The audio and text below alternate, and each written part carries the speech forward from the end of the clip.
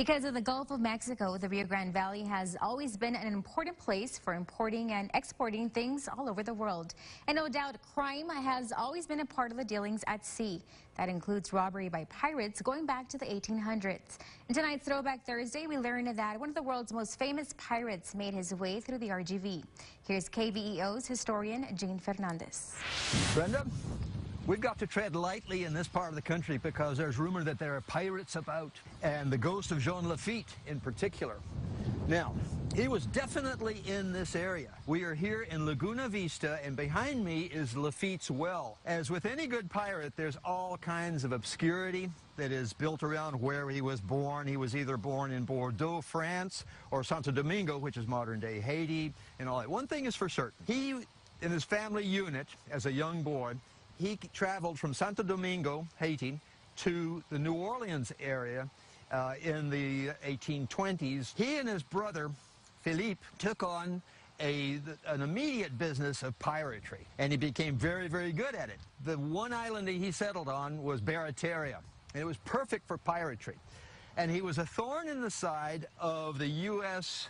Customs Agency at the time, because he would bring your merchandise in that should have been embargoed by the Embargo Act of 1808, and he would slip it into Barataria and then send it out by pirogues into the New Orleans area without paying duty.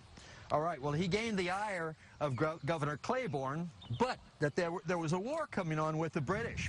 And Andrew Jackson was smart enough that he took this man and his crew and his boats and all that, and they became the United States Navy, and they saved New Orleans. After the period where they no longer were at war with Britain and all of that, the next war on the horizon was Mexico with Spain. He was hired on by Spain to be a spy against Mexico. Then, of course, as any good pirate would do, he switched around, got to the point where he was robbing Spanish vessels on his way down through here. Now, at the time he came through, there was 1821, 1822, in that range. There was very, very primitive here, and on the old charts there are 4 wells. This was one of them. He had to have drunk water and his men at this well. The slipway there at Brazos Santiago was perfect for piratery because you could come in and you can go on out and do whatever marauding that you needed to do. But his real resting place in this area, his home, was at Baghdad. Baghdad, on the mouth of the river, of the Rio Grande, was perfect for pirating because he could go in, up the river, and settle and whatever. The waters of this Gulf here were very, very lucrative for Jean LaFitte. Actually, the revolution of Spain with Mexico cut off his lifeline, though. You're talking about 1821. There were no longer the treasure vessels going around the coast and then back to Mother Spain. So he said, I'm going to go for greener pastures. He came through here, and he went on into, of course, to Baghdad and then the Caribbean.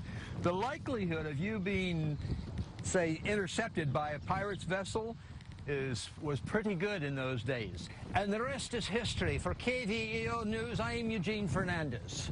What will you do with a drunken sailor? What can you do with a drunken sailor? What can you do with a drunken sailor?